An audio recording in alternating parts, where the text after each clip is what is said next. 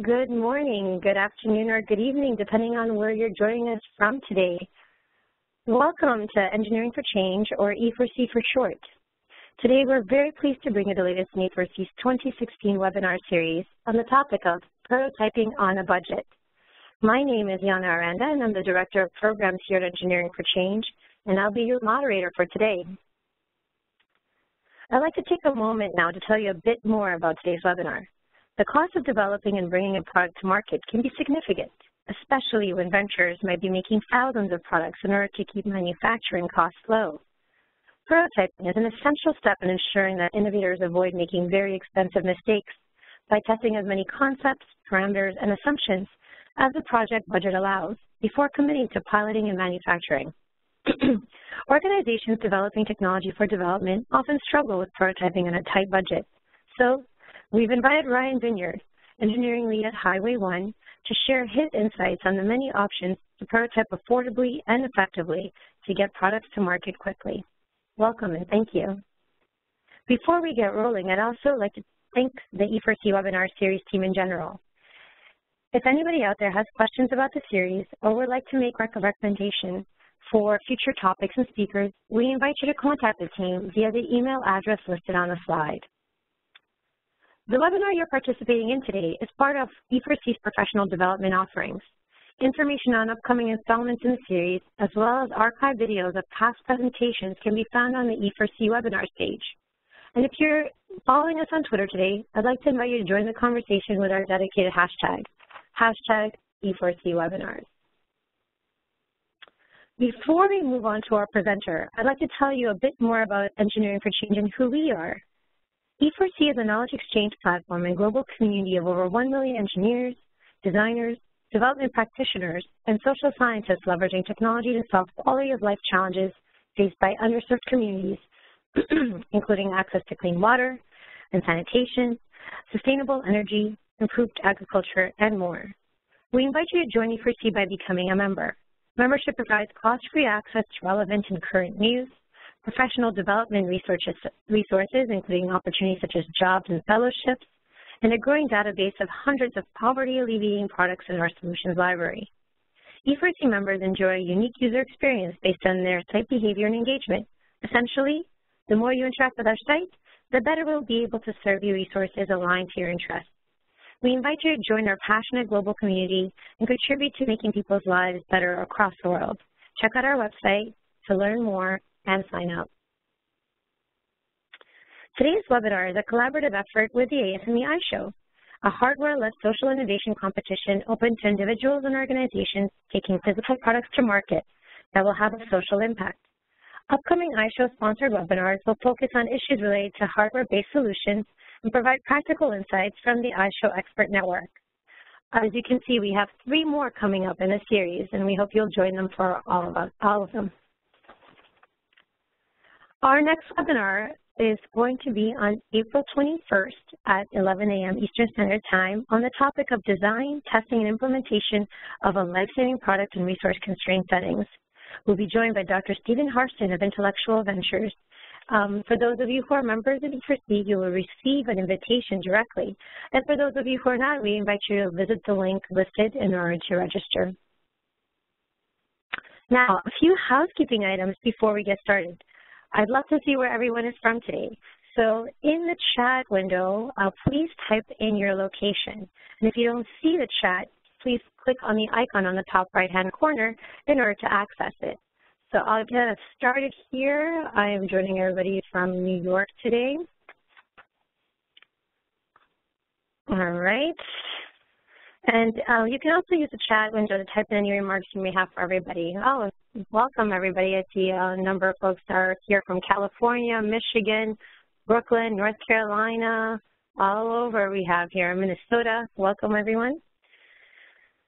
If you want to have any questions for the presenter, please use the Q&A window located below the chat to type them in. Again, if you don't see this, you can access it by clicking the Q&A icon on the top right-hand corner. If you're listening to the audio broadcast and you encounter any trouble, try hitting stop and then start. You may also want to try opening up WebEx in a different browser. Following the webinar, to request a certificate of completion showing 1 professional development hour for this session, please follow the instructions at the top of the E4C professional development page. The URL is listed. And I see a number of folks have indicated their locations. Some in the Q&A. Do please use the chat window for general comments and the Q&A just for questions so we can keep track for the presenter. And welcome to everybody from New Jersey to Netherlands to Chicago and so forth. We're very excited to have you join us today. All right, and with that, I'd like to introduce today's speaker, Ryan Vineyard. As I mentioned, he's the engineering lead at Highway 1, a hardware-focused startup accelerator located in San Francisco under parent company PCH. He is also the co-author of The Hardware Startup, a fantastic book. Everybody should check it out. He came to PCH through its consulting arm, Lime Lab, where he developed consumer products for Fortune 500 brands. Previously, Ryan worked at startups in the clean tech and electric vehicle space, where he developed novel powertrain, motor control, and thermal systems. Ryan holds a Bachelor of Science in Product Design from Stanford University. Welcome, Ryan, and I'm going to turn it over to you. Great. Well, thank you so much, Yana. First, I'd like to start by thanking Yana and the hosts at ASME, E4C, as well as the iShow, for this opportunity to get information out there about prototyping and a bit about manufacturing. Thanks for the intro and a bit of the background there. So today we're here to talk about prototyping on a budget. This can really be a challenge for anyone, anywhere in the world, no matter what phase of development you're in. A lot of what we'll talk through in this lecture is really about redefining prototyping as a learning tool and not necessarily a rush towards manufacturing, and how redefining that can help you get there at a less risky path. And then also address urethane casting, a very specific kind of middle ground process where you can start to get quantity units with more prototyping-friendly tools. So quickly, my background, Yana went over a bit of this, but after doing product design at Stanford, I worked at a few clean tech electric vehicle startups around the Bay Area. And then I've been at PCH for 4 years now, first doing more traditional product development consulting through Lime Lab, and then with Highway 1 since the beginning, advising 67 startups through 6 cohorts, all throughout the prototyping process on the march towards manufacturability and fundraising. As Yana mentioned, also co-author of The Hardware Startup. If you like what you hear here, go learn more there. If anyone's interested, shoot me an email. My email is at the end of the presentation, and I can give you a discount code as well. Some good stuff in there about the entire process, not just prototyping and manufacturing, which is definitely what we'll focus on today. So in terms of prototyping, I wanted to start with a bit of a framework. I really like to think about prototyping in 2-dimensional, 3-dimensional, and 4-dimensional. And I want to slow down and define these because I think, in general, people, and especially startups who might be new to hardware, really jump into 3D prototyping too early and aren't learning enough, partially about the prototyping process, but mainly about their users. So I want to talk through this a little bit. So 2-dimensional prototyping, what I mean by that really starts with a napkin sketch, the whiteboard idea, the ideation session, the brainstorm with each other.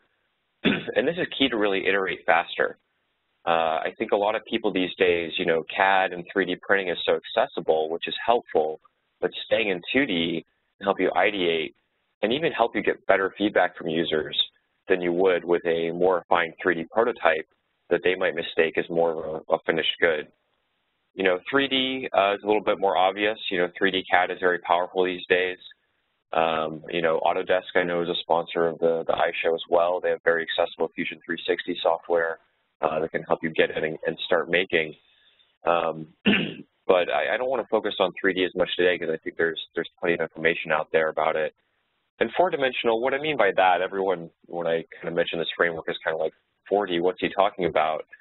4-dimensional, by that I mean your video prototype. And the most common these days is obviously the crowdfunding, the Kickstarter video, to really tell your story, your message, and explain the experience of the product. Because so many hardware products are about the experience these days and the integration with software and really, how it takes an old product and makes it smarter, makes it new. The videos are such a key part of that. It doesn't always have to be crowdfunding. We we and most other accelerators have teams prepare video for applications. So that's definitely also an area where it can be helpful, but in general, a lot of my message here is that 4-dimensional prototypes are a really big milestone. They take a lot of investment, they take a lot of time. It's really kind of also a timestamp, a message that will be out there about your company forever. That Kickstarter's up there, whether you did great, well, or have an odd video. So getting that one right is important because you only get one launch. You only get one of these videos. So the more 2D prototypes, the more 3D prototypes you can make before that, the less risky it'll be to getting there. So here's a quick table from the book about some of these processes. I want to hang here for a second. You know, a lot of what I'd love to get questions on in this session are what your challenges are in prototyping. So, you know, this is a quick table. There's obviously many more processes. To quickly, some of the acronyms in here: 3D printing, you know, FDM is fused deposition modeling, your typical, you know, glue gun on steroids, MakerBot type 3D printer, and then SLA, SLS, and DLMS are centering processes, and then CNC is machining. But we can come back to this later, but I just wanted to get a bit of a framework out there and get you guys to start thinking about, you know, how can I prototype quicker? Because a question I get a lot when I'm out there doing public speaking is, you know, hey, you talk about 2D prototyping, but I can't possibly do that for my project. You know, I have technology X, which will take 10 weeks to make one prototype. And I think a lot of that's not necessarily changing your technology or compromising your goals. I think it's just redefining the first prototype you need and what you can learn from it. Because most often your first prototypes, you're really learning from your user, learning about your market, and not necessarily learning too much yet about, you know, the final manufacturing, the production methods that you'll eventually be into. So think about this as we go through, and I mentioned some other processes because I'd love to field questions about specific projects or processes people are interested in. So to dig a little bit deeper on 2D, 3D, and 4D, and then we'll jump into a great example of taking 3D prototyping farther.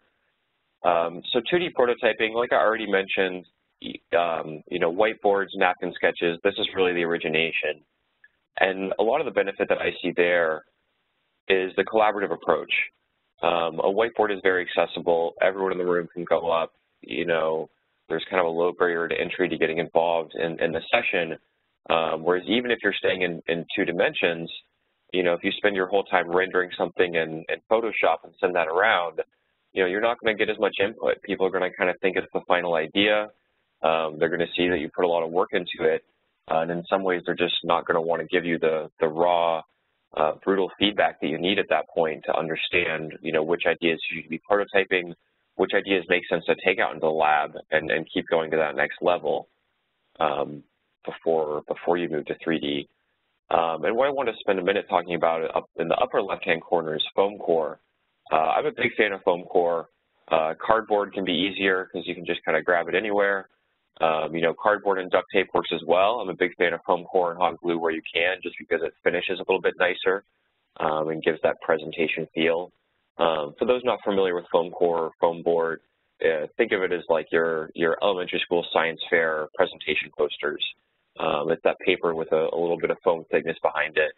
And what that allows you to do is start to create 2.5-dimensional forms, more complicated things, but stay in a form that really messages, you know, you're early, this is a prototype, you want feedback, and, you know, you can really start to create some complicated stuff with this to get it in front of users. You know, the example in the upper left-hand corner is button layouts on some handheld keyboards, and it would just be a shame for someone to do a rush to 3D printing and have these complicated shapes in CAD and all these things laid in the design when they could have just, you know, had a 2D, gotten the layout, given it to a bunch of users and learned more and thus move faster by slowing down and going back to 2D.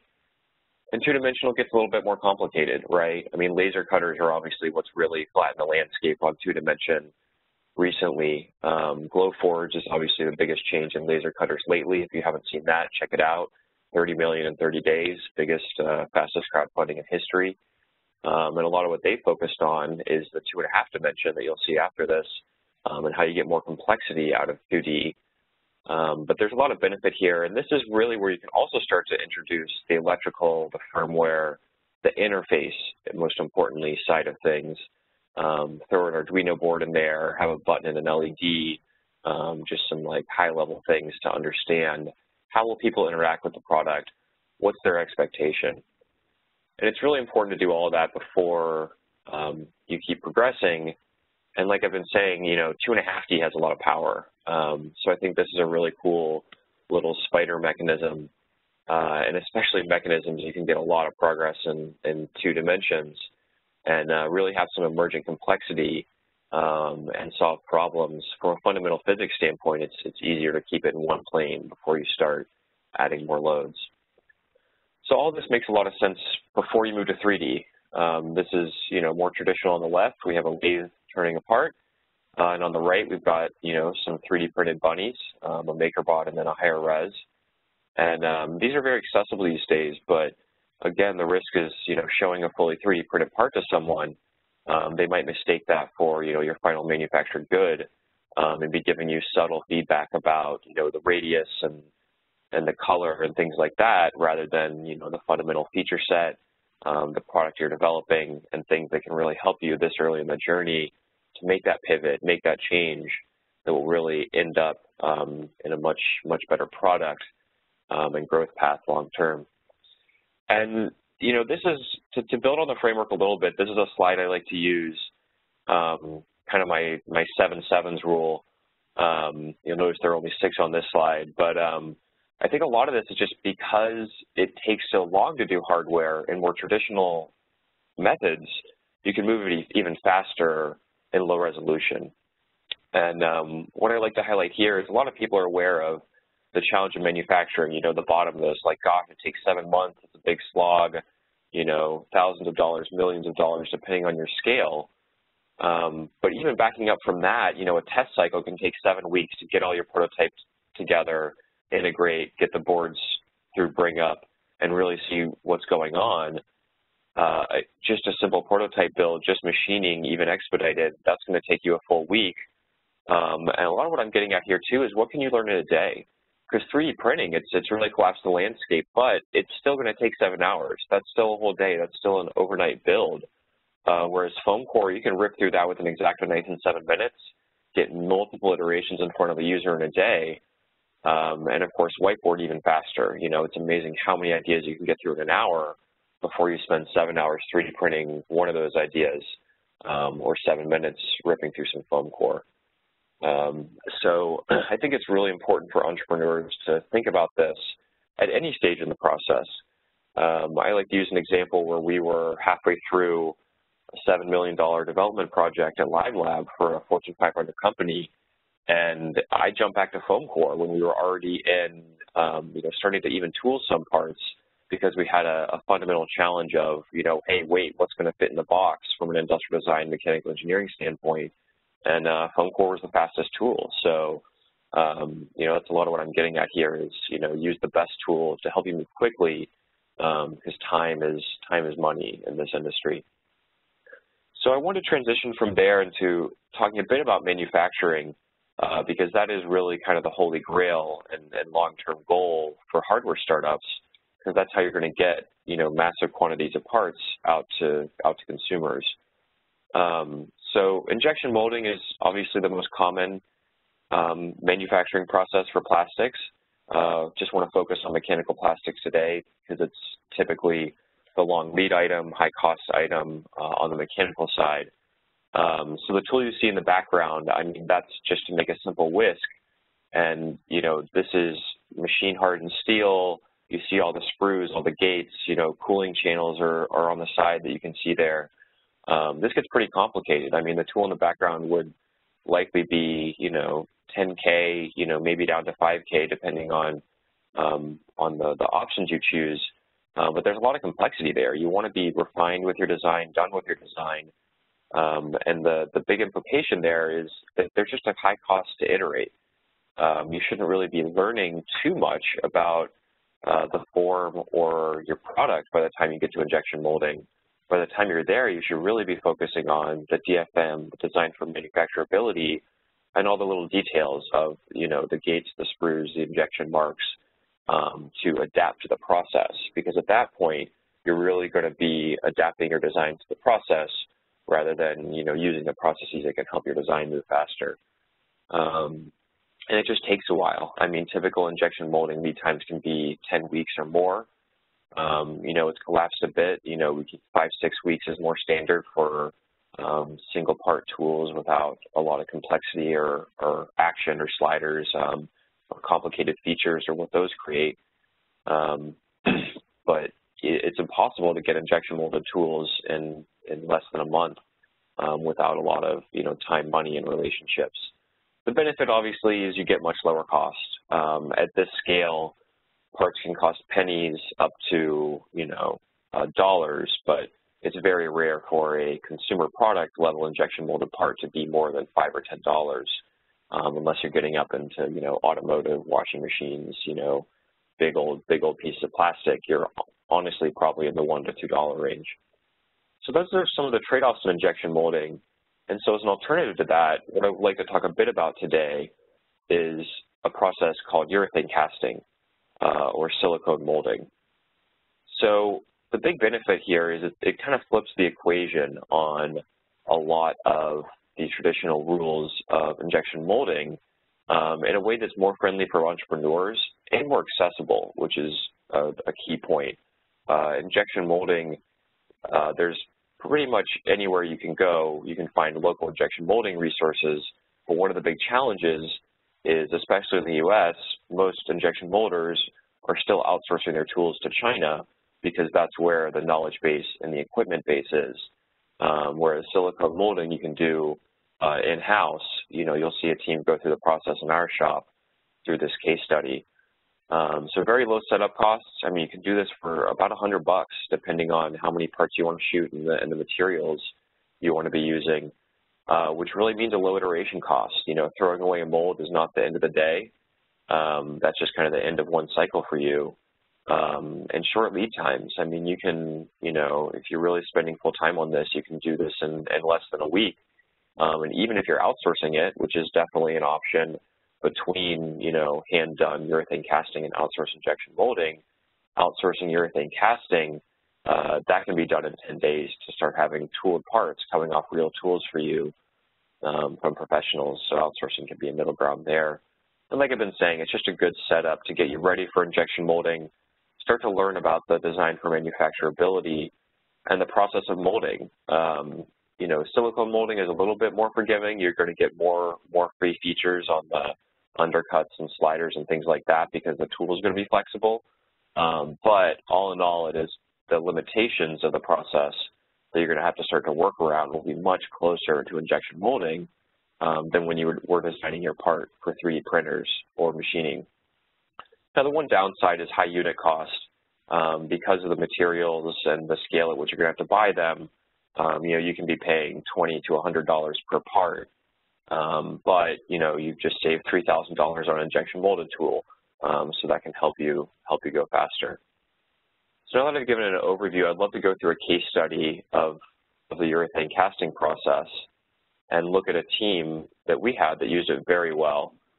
So Fishbit, or Current Labs as they're known, they came through our program with pretty early prototypes. You see a bit of the evolution here. And, fundamentally, they started on development platforms, Arduino boards, like most entrepreneurs and makers do. And what we really help them do in Highway 1 that we emphasize is really helping turn technologies into products and become fully formed. So what you see here is kind of that evolution from, a couple sensors strapped to development boards to a more integrated 3D printed enclosure, continual refinement, and then the final form that you see in the bottom right.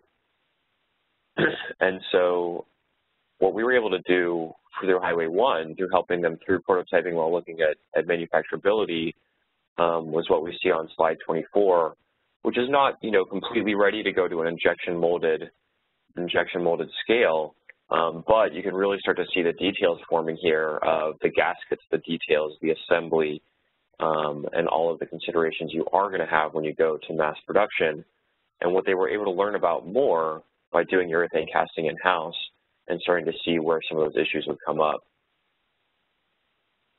So FishBit, to step back quickly and explain, it's a very common business model that we've seen at Highway 1 and in the social innovation space where I guess I would phrase it as the first product is really going after the first world in order for a larger game to go after the whole world. Their first product is a connected fish tank sensor aimed at people with saltwater aquariums, so highly complex ecosystems. People put a lot of time and money into maintaining them, and fundamentally there's just not a lot of great science and especially connectivity in the space to coordinate your data results with everyone else. So they've been successful at getting fish enthusiasts interested in this, getting units out there, and a lot of what I'll talk through today is showing what they did as their pilot run, which they clearly messaged on Kickstarter as a pilot run, which was helpful for them to say, we're only selling 30 units. That creates some amount of demand. It doesn't commit them to shipping, 1,000 units if the Kickstarter goes big, which can be oftentimes more of a burden than a boon to entrepreneurs, but also gives them traction and, really helps them go back to investors, go back to partners, go back to the market and say, hey, people want this. We sold all 30 units in 2 days. There's going to be more demand, and really get that traction to go to the next level.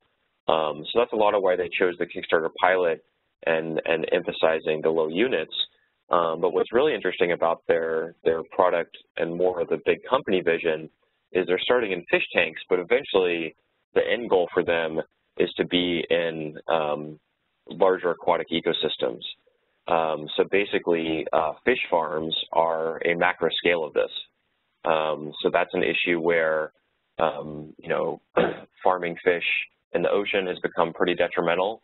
Farming fish in farms is not super efficient. Again, one of those areas where it's not very data-driven.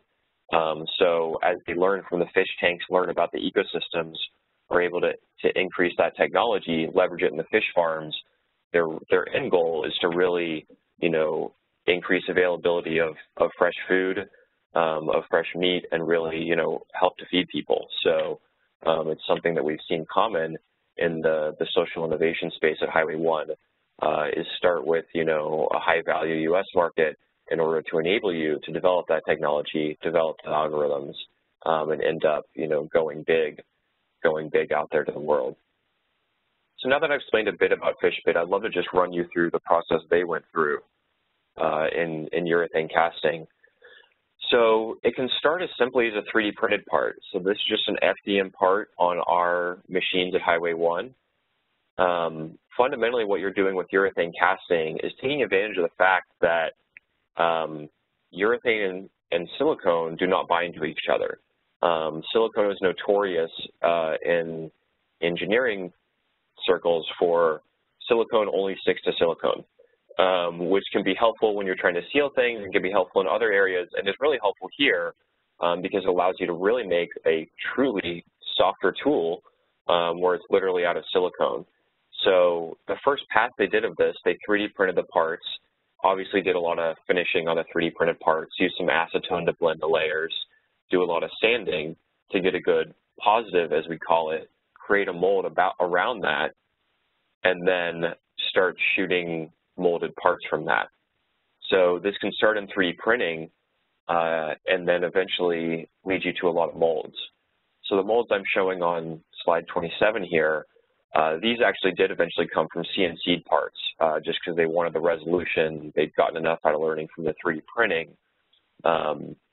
But even from a CNC'd positive, they can get to all these different molds. So you see, 4 or 5 different molds here that they're able to continually crank parts out, keep the geometry simple. You'll notice that these are all, rather flattish, simple parts, and, no complexity. And that enables them to quickly get into molding, do this in our shop, and save time and money by taking a lot of the prototyping and early, arguably, manufacturing burden into their own hands while learning about manufacturability. So slide 28, we see the team here in action. So this is the CEO and the CTO, a late night in the shop. They're basically mixing up the chemicals here. And so this is one of the big advantages is accessibility to materials and really being able to get things and move quickly into urethane casting. So Smooth On is kind of the most common vendor for casting materials. In the Bay Area, we have Douglas and Sturgis, which is a store that sells that and is very informative. This is definitely one of those areas where I would encourage you to go to your local store, go to your local vendor. If you can't find someone local, get someone on the phone, because the people that know about this really love to talk about it, and they want to geek out with you. I mean, it's the kind of thing, it's not just like going to Home Depot and finding a screw. These are the kind of stores where these guys live and breathe it. They nerd out on it. They want to talk to you about silicone resin durometers, you know, and they really are the best local experts. So, you know, go out to the store, get someone in person, pick their brains, because you can learn quite a lot. So this is them going through the process, and 29 shows the highly cosmetic parts that they were able to get out. So this is a lot of the benefit is you can start to get some finishing. You're not really going to get the texture that you would in a machine tool, obviously, but you can make quite a lot of progress here towards something that really looked like a finished design good. Now, some of the trade-offs here would obviously be material selection. Because you're using urethanes and not a lot of other resins, you're not going to have as much flexibility. Like, that was definitely a concern with fish fit, that they're putting these into saltwater aquariums, which obviously are going to be very detrimental. And so the seal was something that they bought off the shelf and obviously weren't going to cast because they wanted to make sure they had specific materials to protect the electronics. So in terms of life cycle testing, what they did for that in our lab was, you know, quickly cast some chips that weren't the full part, but basically throw those in salt water, you know, add temperature and cycle the velocity to expedite the process and see what's going to wear down. But also for them knowing that this is a pilot run, a lot of their goal was, you know, get stuff out there, get it in the hands of people, and even if they have to replace those 30 units later, you know, that could potentially be when they're manufacturing tens of thousands, hundreds of thousands of units a year, and that's a small price to pay to get out there and show your traction. So slide 30 shows, you know, what they were able to get to by the end. So, you know, just having a lot of different parts, having repeatable parts is obviously a lot of it. Learning that things aren't always going to be repeatable is something that's good to learn on your own before it happens with a vendor and you know, you think it's always their issue. That's why it's also helpful as an entrepreneur just to go through this, have to go through making the mold, have to go through pulling the parts out and learning where the error is going to be, where does my design need refinement. You know, it's so helpful to learn that yourself rather than going directly to a vendor and leaning on them to learn about it when they already know a lot about this process. So that's about all I have today. Thank you for listening to me talking about prototyping and manufacturing. I hope you guys all learned something. Seeing some great questions come in on the Q&A. So I'd love to turn it over to Yana and see which of those we'd like to address and what else we want to cover with our time here.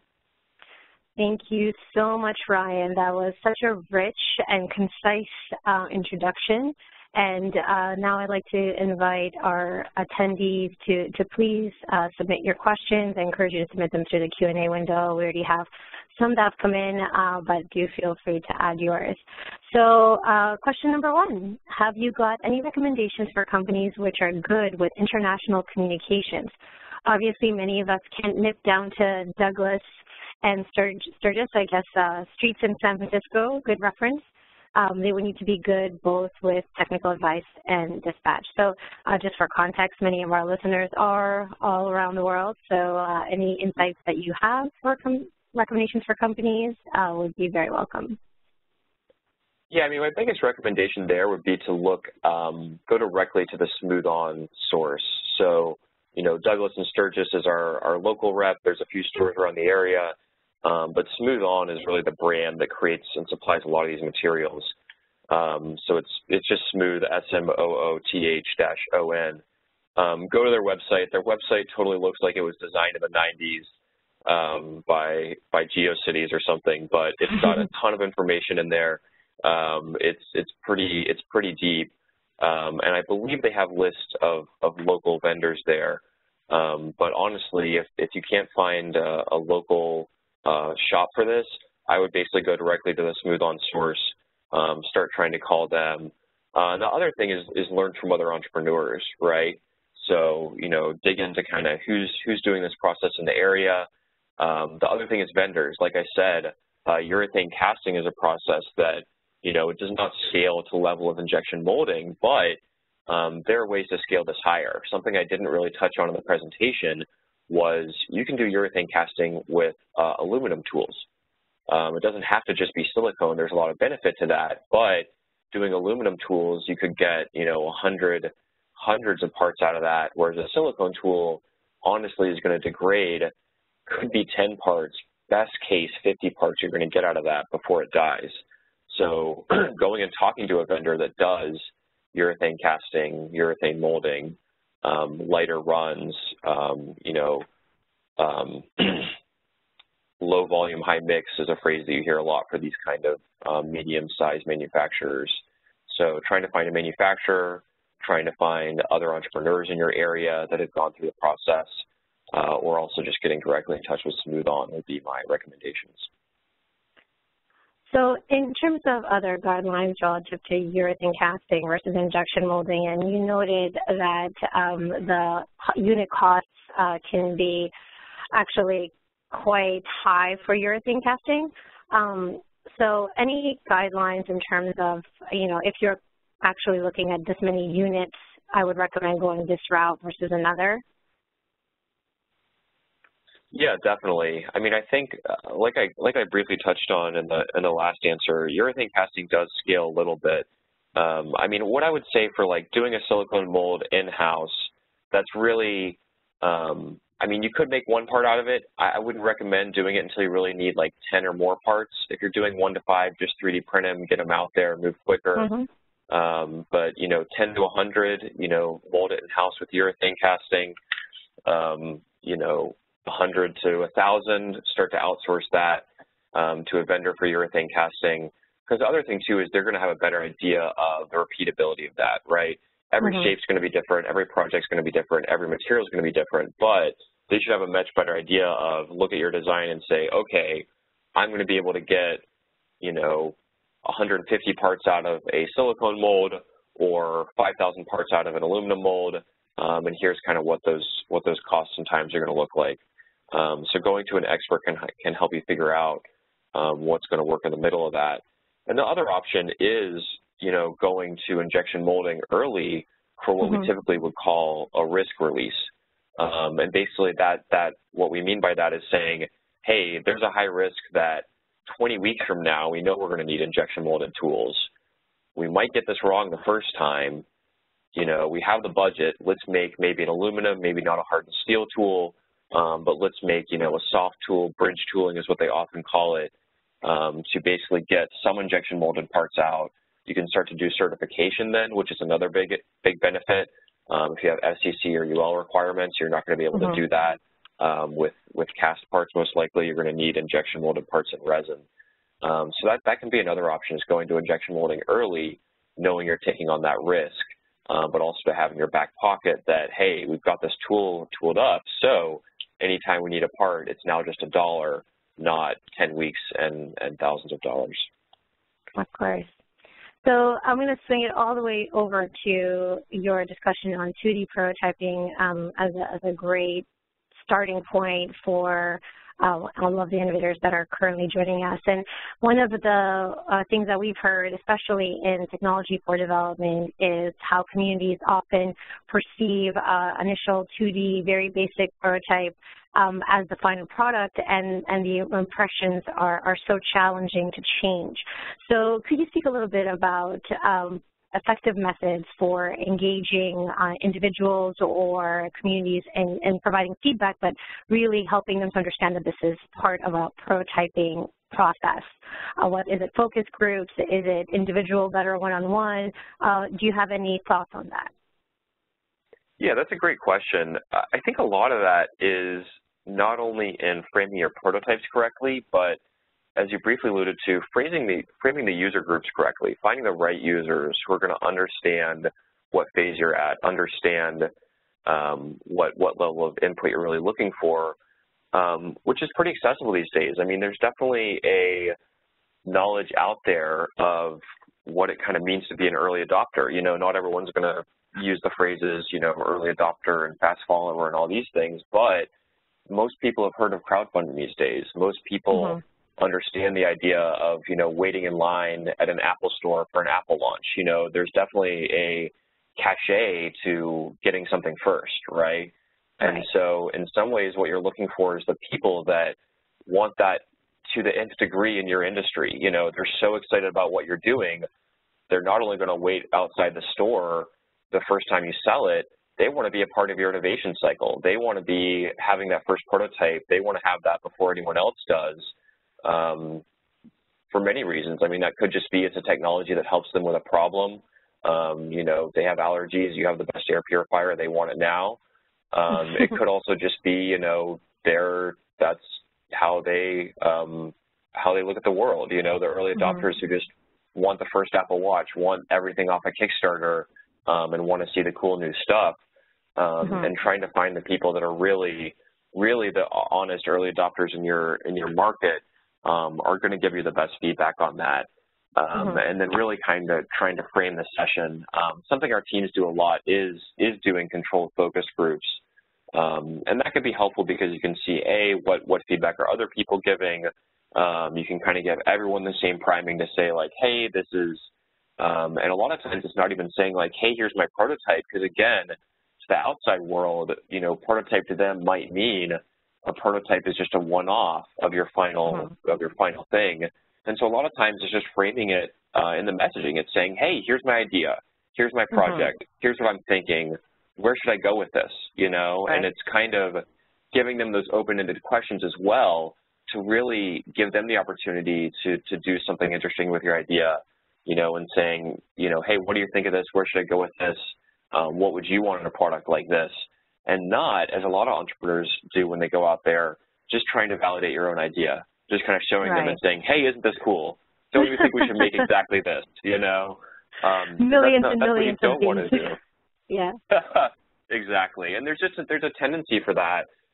There's nothing wrong with that. Every entrepreneur sets out to solve their own challenge, right? And that's what makes people passionate about their project. But at some point when you're far enough along in that, you just need to go out, you know, expose yourself to that feedback, and kind of humble yourself as an entrepreneur to say, okay, well, this is what I thought I wanted. What do other people want? What does the market want? What's the right feature set for that? What's the right price point for that, to make sure that you're not going to have something that's either under-featured and doesn't help people, or overpriced and overbloated, and you know, you hit the market too late. So again, a lot of that's just honing in on your minimum viable product. How long do you recommend that people spend prototyping generally? Oh man, that's a hard question. I mean, I guess the answer would be like 1 day to 10 years. I mean, it depends on what are you trying to get to the moon, or you're trying to, you know, have a better phone case for your earphones that won't get stuck, right? Like there's a lot of range there. But the way I typically answer that question is, it's whenever you stop learning. You know, it's whenever you kind of get to the point of like, hey, I just did another focus group. They're kind of telling me what I already knew. Let's go back in the lab and do another cycle, right? And that can be the hardest thing for entrepreneurs to do, because it's also, you're going to have a team, you're going to have different opinions. You know, the CEO might be saying like, hey, why are we doing any of this? Just give me the product so I can go fundraise with it. Whereas, you know, the CTO is saying, well, hey, the tech works, why do we care? And the product guy can be saying, well, we need to go make sure there's a product around this technology. So, you know, within your team, it can kind of be a debate to figure out, you know, what's kind of the incremental benefit of every new person we show this to.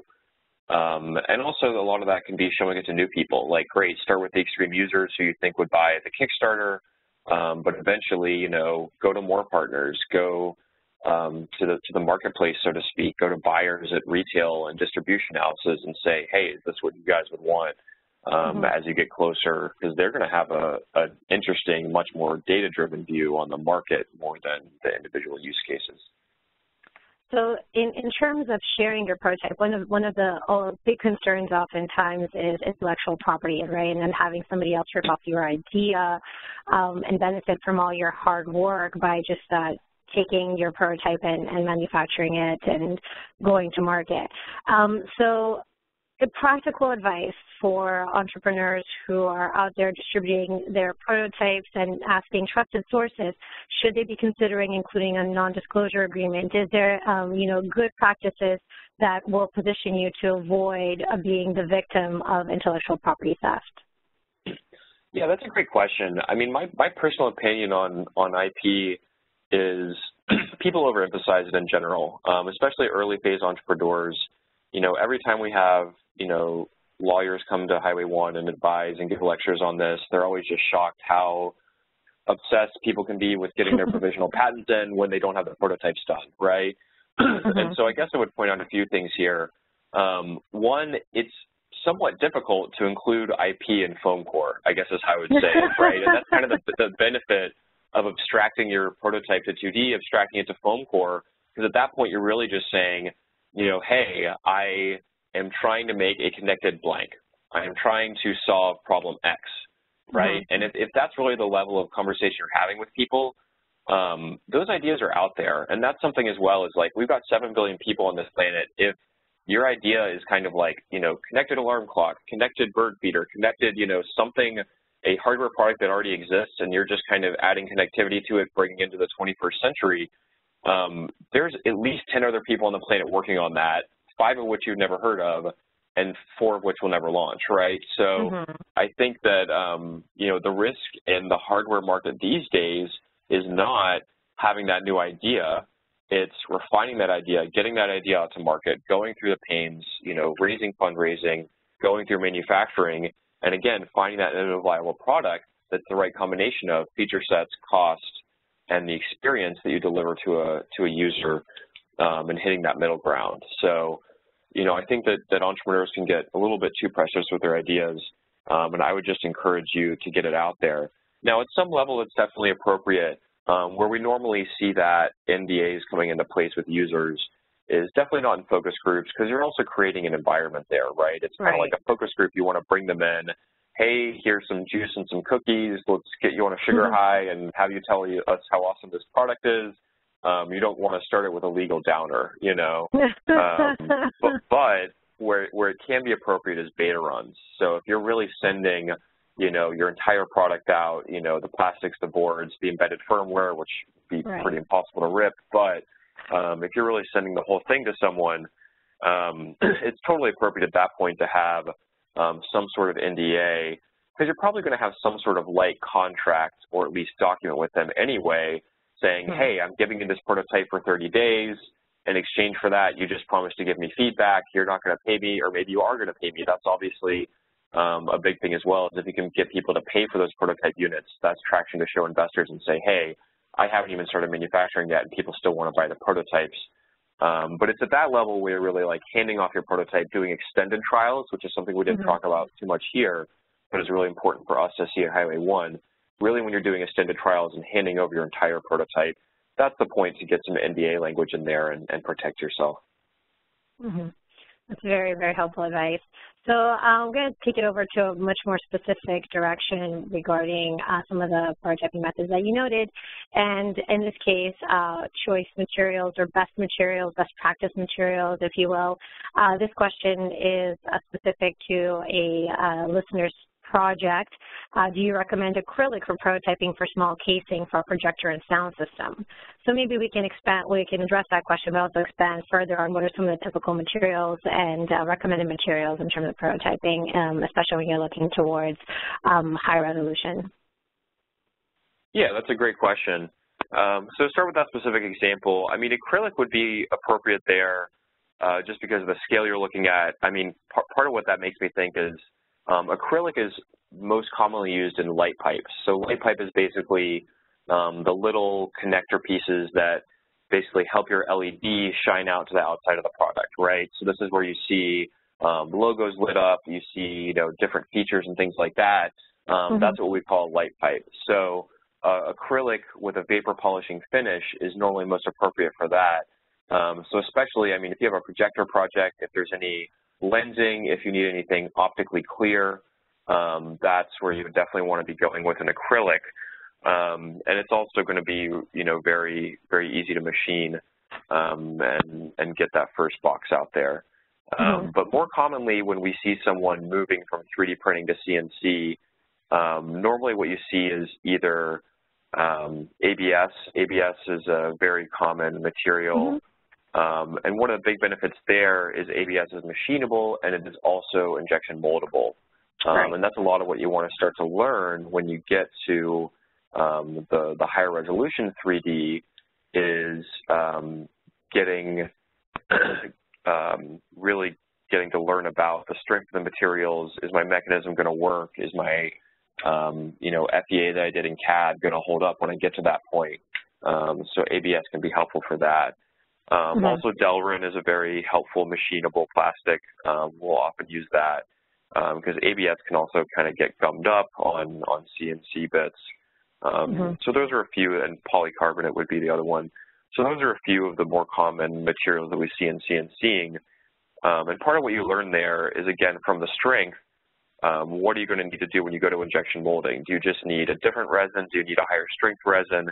Or do you need to do some fiber filling?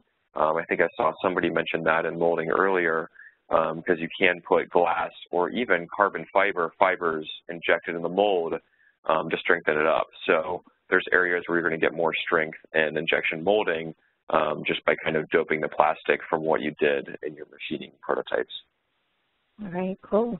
And I'm going to be coming to an end here, so if anybody has any burning questions, please bring them out there. But I'm going to throw one out to you regarding maker spaces, and if you have any thoughts on maker communities as a great or useful mechanism for refining prototypes and engaging with like-minded individuals, and any suggestions for international folks at all that you want to share regarding making makerspace opportunities.